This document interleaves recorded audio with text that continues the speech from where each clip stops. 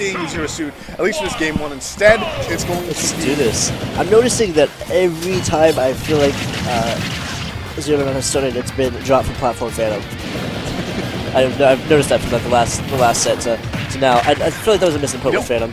Well, I also want to say that Zaxel went in and, he just shielded the down B, which I've heard some Zelda mains say, like, that's what they love people doing.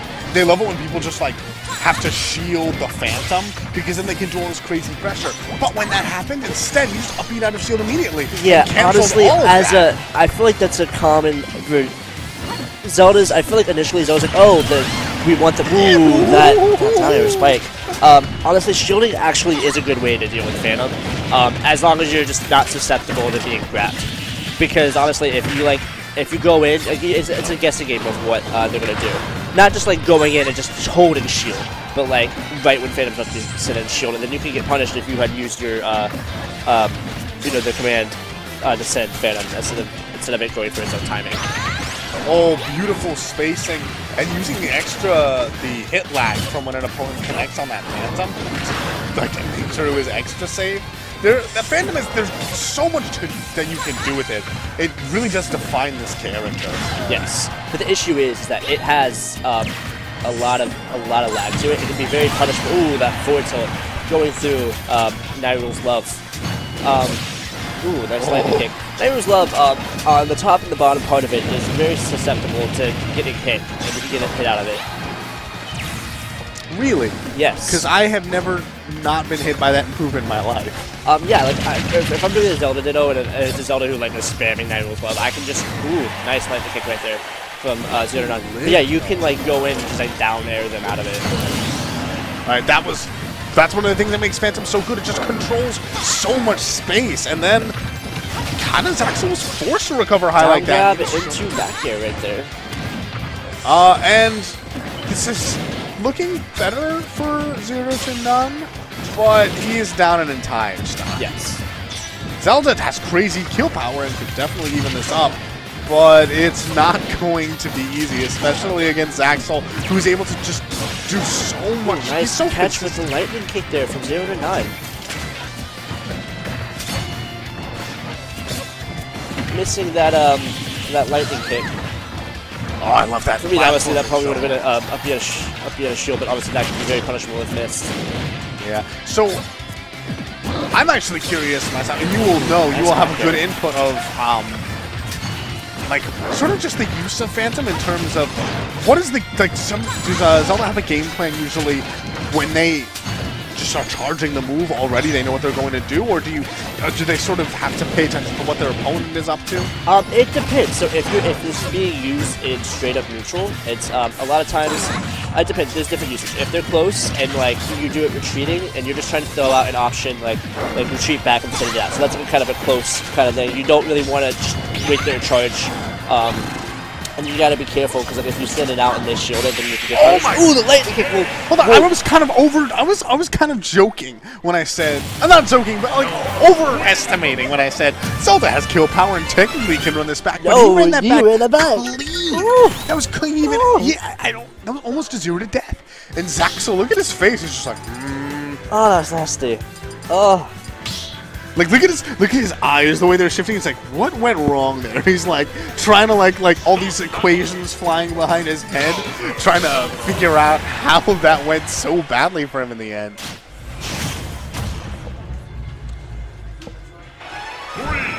You can also, as I say, use Phantom. It's more of a setup too. Also, like try to either you can try to see what are they going to do and how can I cover that, or how can I knock them into it. Or also, if Phantom's going to hit, knock them out of it. And then also, it's great for ledge trapping. Oh, I like that up B. Yes. Kind of aggressively to get back on stage. He's very good with the control of the up B. Nice use of lightning kick. Yeah, honestly.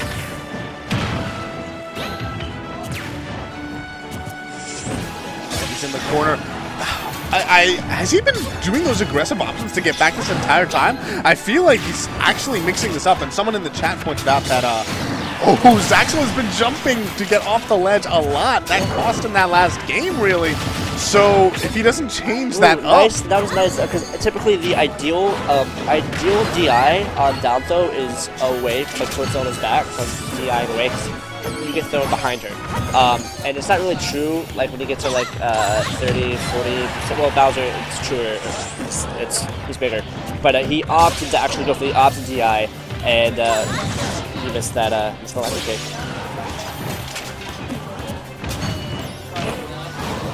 That's a big spot dodge right there. So Zaxel. Oh, he's dead. Nice. Oh, and he double taps him. No, that might have even saved him. But I mean, I love the idea behind that. Nice loved off the stage right there. It's always a great option. Oh man, Zaxel's comeback power is just so brutal. Look at this, carrying him back and forth here, and he actually gets the stop. Okay, look at that. And ZeroTwoNone is just sort of like turns in his seat, just like, okay, all right, I see what you did there. Oh, nice command grab right there. Forward tilt. Is he about to do it again? Is he about to just kind of? All right. Kick, big great punish right there. He has been doing that lightning kick a lot though to get back. And I'm wondering if it's definitely punishable. It's like yeah, especially smash cover the get up option right there. Really impressive the way that, because we were saying how Zaxel jumping from ledge a lot, but as soon as he stops doing it, he's actually ZeroTwoNone is I think he just did the D sync. Yeah, I've heard about that. It's really hard. On frame 67, right?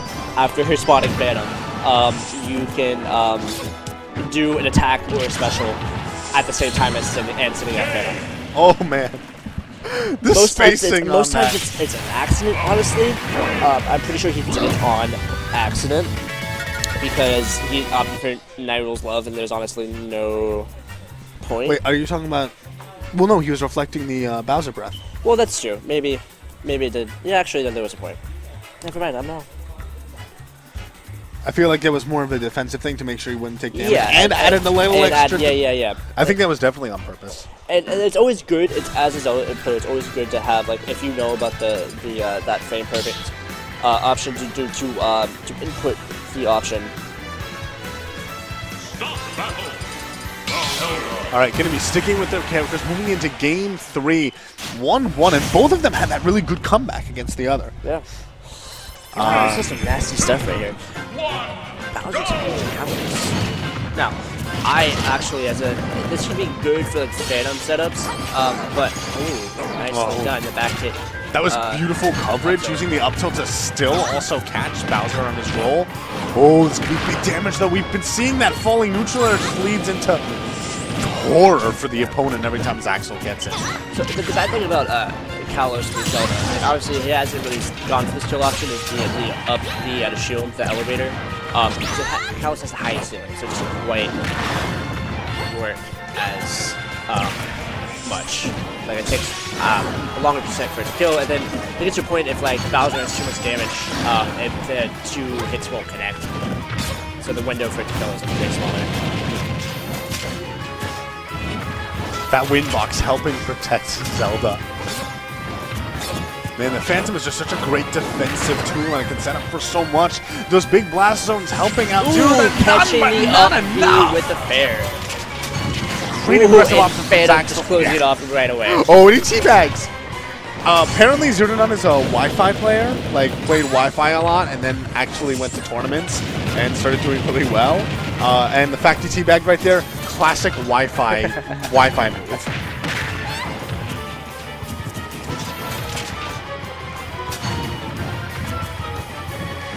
Right now, both of them just trying to play patient. Catching the fire breath with the dash attack right there.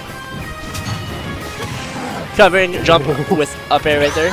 Ooh. Oh, great spot dodge. And that means that now, he had a little bit of advantage, but unable to keep it.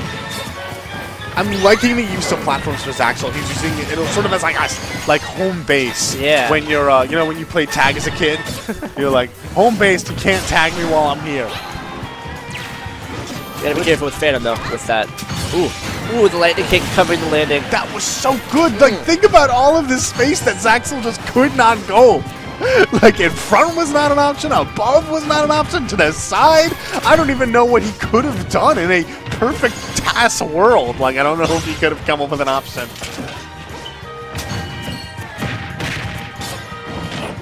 Oh, this is big. Another one of those Koopa Claws. And to a forward air. Once again, that's something that he's been getting really consistently. That, Because you have to stop with the forward air. No, but specifically, ZeroTwoNone is using this a bit of a laggy option. Yes. Really close to the stage at the perfect range for Zaxel to get that. First time he's parried, or at least the first time I've noticed a parry from Zaxel on those forward and back air, but he can't forward it. Beautiful recovery. Spotting Phantom to cover some options. Nice shield pressure right there. Ooh. And lightning kick out of shield will do the trick right there. ZeroTwoNone with a 1-game lead, sitting at 2-1. And we are seeing, especially against Bowser, the out of shield options for Zelda are so good. You know, if he gets a little bit too close, she can up the out of shield. We haven't really seen it, but that's always an option. It's a very unsafe. If it whiffs, you have to be good about like if you know lightning kick is gonna. I've played Zelda in Smash 4. I understand the risk involved in the elevator. Yeah. I'm sure. Back then it was worse. You couldn't drift. Oh god, after you used up B. I'm just saying it for the audience. Oh wait, so you think the audience matters? What? The audience always matters. No way. They don't. Okay. Well. All right. Well, so I'm curious. So Zaxel did play DK a lot, especially at the game's inception. He eventually gravitated away from the character towards Bowser. But this Donkey Kong of his is so really good, and I'm wondering sort of the thought process behind this. One dangerous part of this, Donkey Kong's recovery is really exploitable right above him, and Zelda has one of the best spikes in the game. Yeah. It lasts so long. At least the sour spot lasts long, which sometimes is enough for against DK. And then the sweet spot is just brutal when it lands. I'm wondering though if like using D to go through Night as well. I know why he switched to DK. He was getting punished out of shield so much. Yeah. So now he wants to have a grab. Yeah. DK is an actual grappler, so it's not going to be easy for, like, he's not going to, ZeroTwoNone is not going to get those free sort of just shielding and then back there forward air out of shield. The multi-grab kind of delayed that gap. Is that it? Oh. Blast Zone helping out, yeah. Missing that lightning kick right there, and the throw to the stage. You know, so DK as a character has fallen out of favor a little bit. There used to be a lot of DK players, but a lot of them have moved on. Zaxel actually being one of them. And people really couldn't tech the like the cargo throw into the stage. People had trouble teching that back when there were DKs all over the place. Oh, he just does it! And Zelda did. That DI is nice, but wow, yeah. I am really liking this Donkey Kong counter pick so far. Oh, and he goes all the way out there. See, this is the real mix-up is that then if you're trying to prepare for the tech onto stage, then you're not button mashing, and you can go all the way out there. That's the landing kick right there. Oh, for a second I thought the Phantom saved him, but no, Phantom kills in its own right. You have to be super close to the Phantom for the win box not to knock you into it.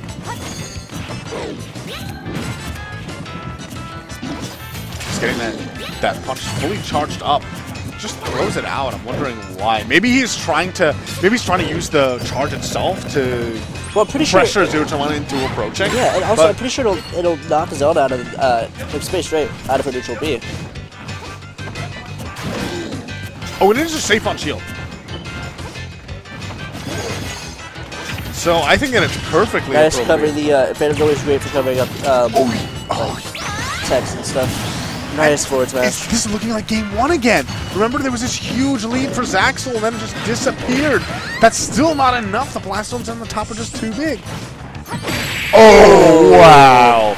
That was such a good call out. Not only read the roll in, but read the panic option.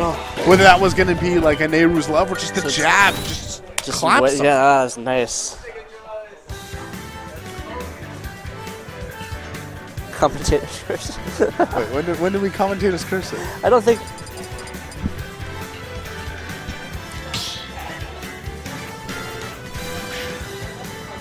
So, I am hoping that ZeroTwoNone knows not to counterpick a DK to any stage that he can get his Ding Dong combo on. Because Pokemon Stadium 2, I believe Smashville can work on. I did not see what stage he picked. We probably went to Battlefield. No, we were just on Battlefield. Oh no. Okay, so Zaxel is, I mean, he main DK back in Smash 4, and he is just really good at getting like the exact percent range where the cargo throw to up air is going to connect for a kill. And if he's not prepared for this, that could seriously damage him. Ooh, from behind. That move is huge, dude. Alright, goes nice for the... tag. Yeah, I would have actually, maybe that's the sort of situation that you should just tag. immediately, like, tech and then go for a down air. That's very good. I've noticed this. A lot of other players don't do this. They just go for the classic up tilt. He goes for the up tilt, and then he reverses to the other side for the next up tilt. Yeah, I don't think any mashing could have saved him right there. Dude, it's just so hard to match out of that DK, the cargo throw before it just ends the life. Into, that's actually something I've been working on, is that option. Because sometimes, like, obviously you ideally would go for the lightning hit. Okay, he might be getting... Sour spot jab lock. I think if he gets grabbed at this point, he dies. Yes, Axel knows it. He's looking for it. Oh. Ooh, that'll do it. This could be big. The tech, beautiful tech. Beautiful. I'm going to call it a tactical SD so that then he can come back, get the grab, and then take the stock. The DK Classic.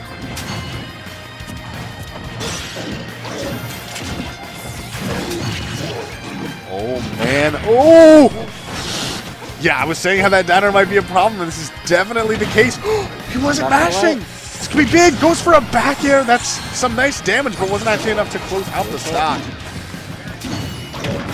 Ooh. Jump around over for the back air. Zaxel's starting to mix up how he deals with Phantom from a distance. Just really working out for him. That should be it. Yeah. Zaxel looking really good right now.